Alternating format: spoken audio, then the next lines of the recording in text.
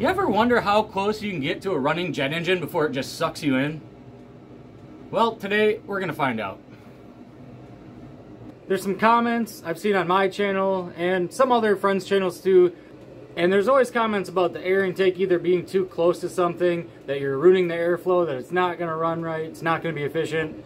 There's been some comments on my channel too about being sucked into the jet engine because you're so close to the air intake. Granted, those seats are pretty close to the air intake on that jet, but how close is too close?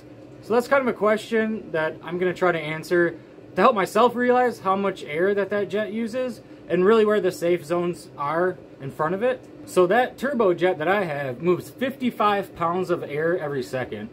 So, you know, I can visualize 55 pounds of, you know, water or weights at the gym or whatever. That's pretty easy. Most people can do that. Air and gases are kind of hard to really understand how many pounds of air there is. So it's a difficult thing for me and others, I think, to visualize how much air is actually being sucked into that jet engine at wide open throttle.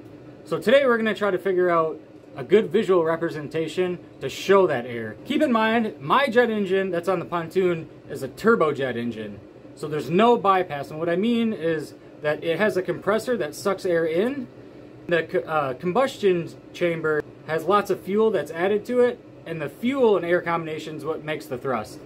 Now, like modern airplanes have turbo fans, and a turbo fan is that same concept of the turbojet, except there's a fan blade that's much larger connected to the front, and that blows air around the jet engine and out the back, so it makes thrust kind of twofold. So those do move a lot more air in front of them, and you have to be much more careful about how close you get in front of those engines, because those ones have in the past sucked people into them, and it usually doesn't end very well. But in my case with the turbojet, I want to do the experiment to see how much air moves in front of it and how far back is really a safe distance you need to stay from it. So the hard thing with realizing how much air is moving into that, it's a suction problem, right? There's a vacuum, there's a pressure difference and suction happening, and what really happens, you know, an inch in front of that jet versus 6 inches versus a foot, a couple feet, it's hard to say and visualize without some sort of visual aid to show how much air is being sucked into that turbojet. So that's what we're going to do today, is realize how much air by getting some smoke devices, filling the area in front of the jet with smoke at different distances, and then we'll see how much air is actually flowing into that jet. Let's head to the store, get our smoke devices. Let's make a design in a little enclosure to safely hold those devices so they don't get sucked into the jet engine also. And then we'll fabricate that up, get the jet fired up, and then see what it looks like in front of it. So let's get started.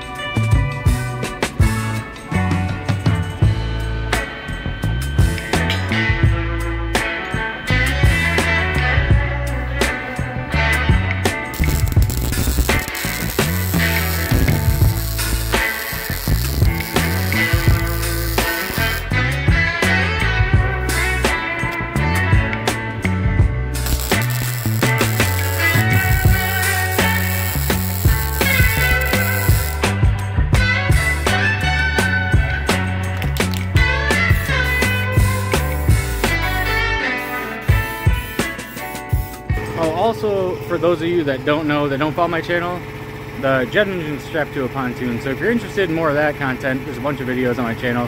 There'll be a lot more of that coming. But in the meantime, let's do this experiment. All right, so it's ready to go. We got all our flares ready to go, the fixture set up, got our ear protection, and we got a crowd of visitors today just because who doesn't want to see a jet engine run? Suck up a bunch of smoke would be cool. So let's get it fired up and get outside and see what happens.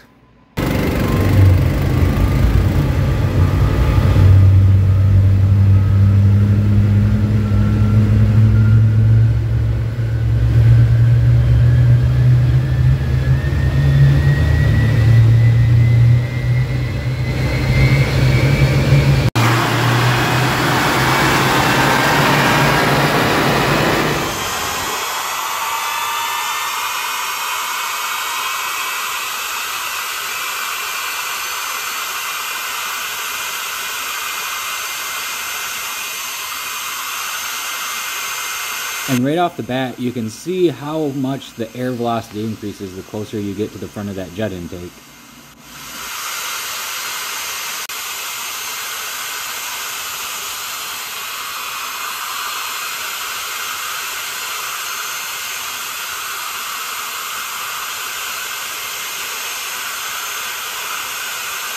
And you can even see here that it's pulling air from behind the jet forward, so that's interesting.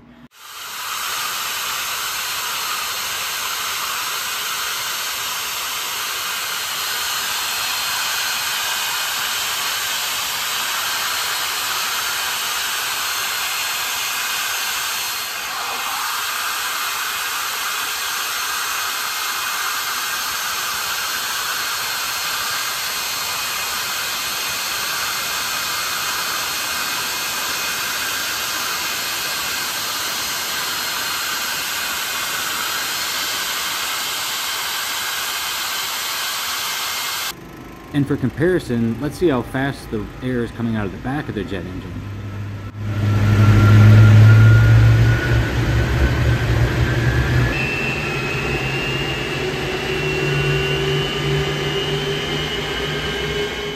And the air coming out of the back is coming out so hot and so fast, you can only catch little puffs of smoke.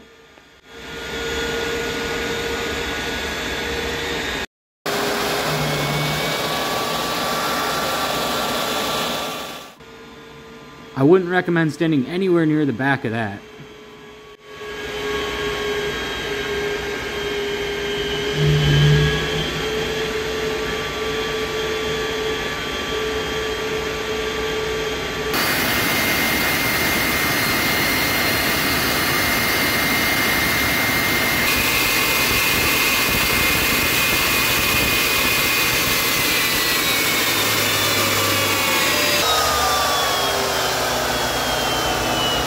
We've done a test to see what the air in the vortex looks like. So let's add an object with a little bit of mass in front of the jet and see if it pulls it into the grate or not. So we've got our science stuffed animal. You ready? Okay. So what do you guys think? He's probably 2 foot from the air intake. Do you think he's gonna get sucked in? Only one way to find out.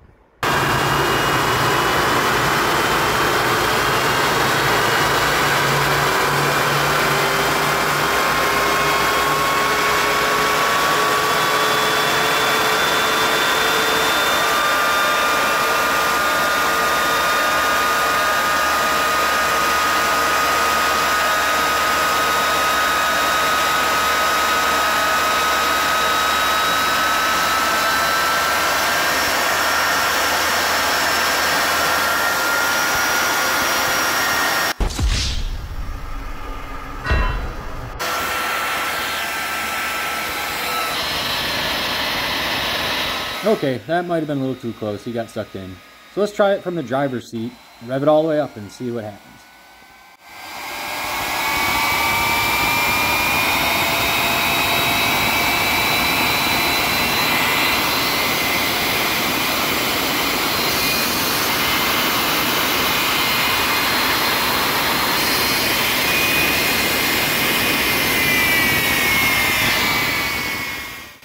And he's safe. Well, hey guys, thanks for hanging around. I hope that was somewhat informational. It was a lot of fun for us. I hope you learned something too.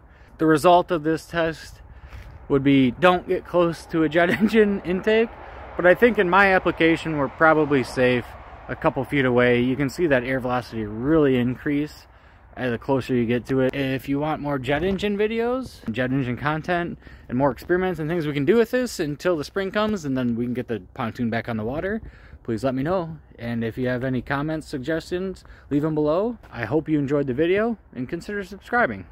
And I'll see you guys next time. Bye.